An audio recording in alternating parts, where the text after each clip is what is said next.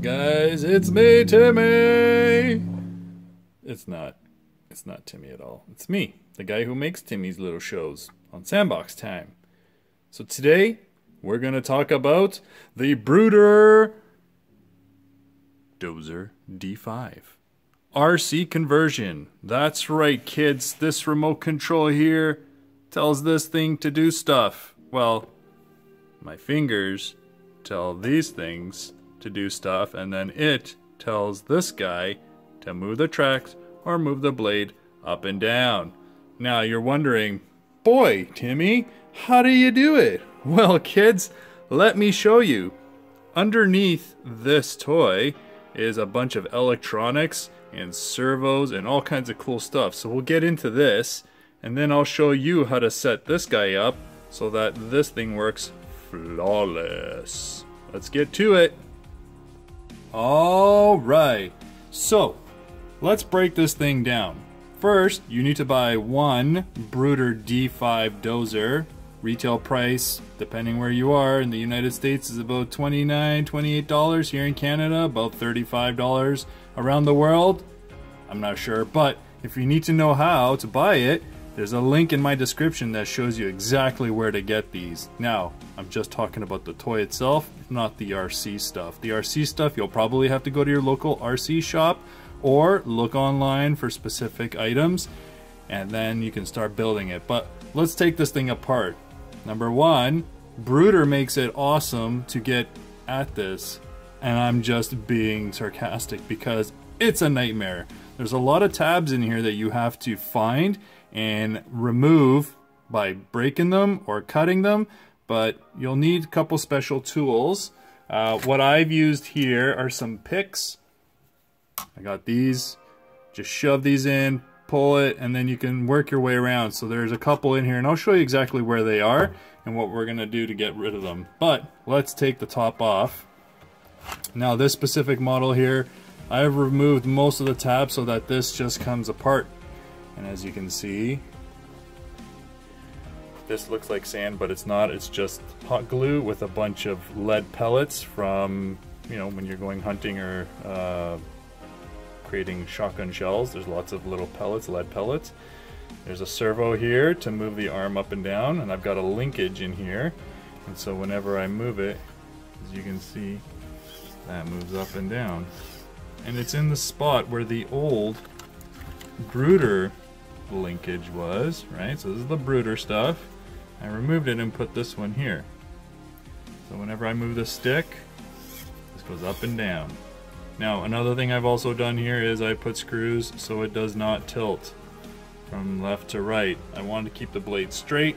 You can change that. You can try and add a servo here, a little mini servo somewhere. I decided it just wasn't worth it. Here's our receiver. And we're using a Fly Sky receiver, 10 channel. I don't need 10 channels.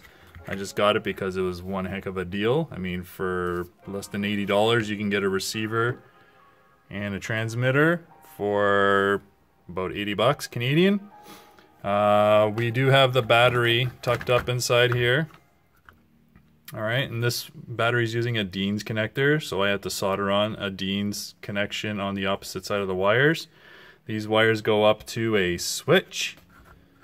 There's a switch right there. This says on or off, right? Right beside the driver.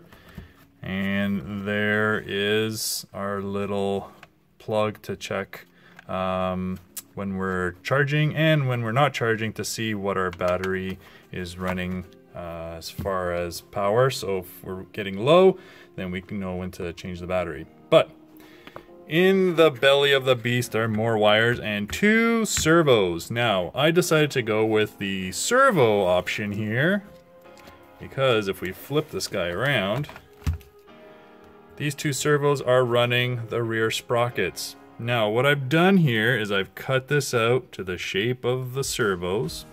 Okay, I've glued them in with some hot glue, and I've also used a metal rod or a threaded rod and made sure that I can connect this. As you can see, if we move this guy back, there's a threaded rod on the inside, right? And this holds the servos together so they don't move around. now.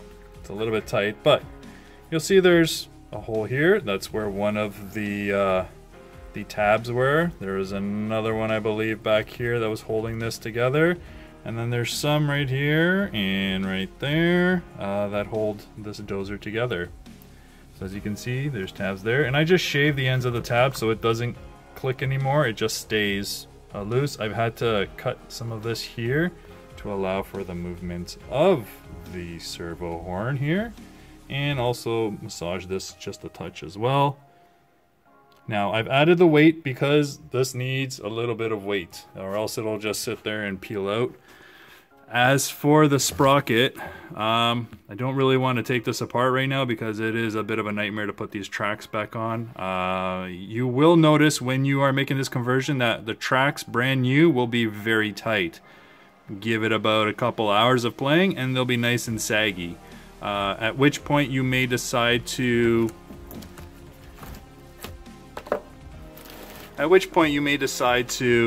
take a link out, which I have. In this case, I've taken a link out. Now it's really tight again. But the sprocket here has screws. I've put little screws in here. I think these are like M2 screws. And this will help grip because these little teeth on the toy itself do not do a very good job. You'll get a lot of skipping. This will grip it a lot better and it gives you that forward momentum or reverse.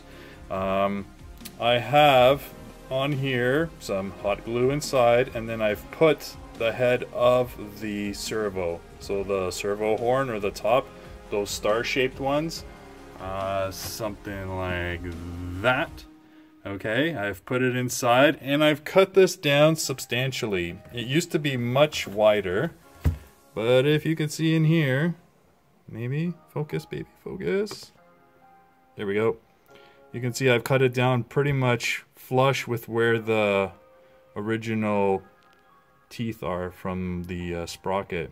And then I just screwed this in just to have some grip. But that's how I've done that. I've got more weights inside here.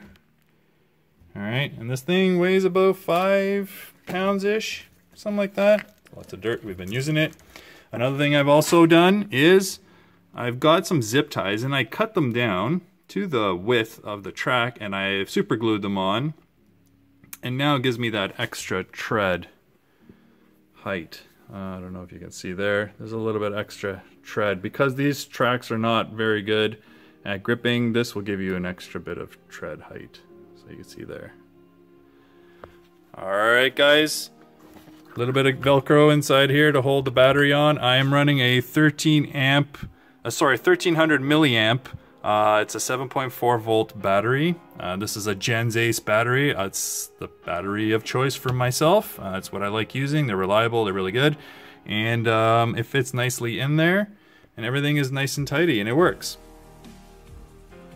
Alright, one last thing before we go on to the electronic side of it. There's going to be some cutting required.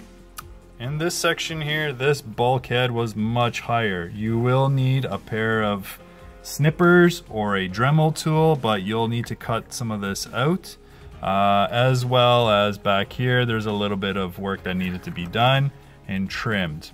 I've also done a lot of trimming in here, okay, to get this servo to fit, so you will have to cut up a little bit.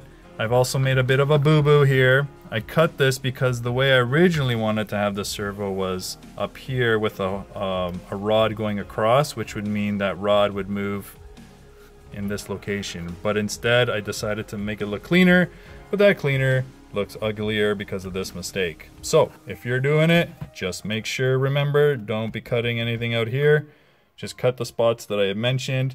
You will probably have to trim off some of these little horns here that might get in the way. And a lot of it is just in the body inside here to make room for that.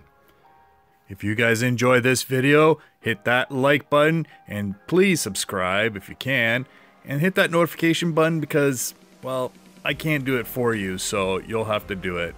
Thanks guys for watching another episode, and there'll be a part 2 coming up.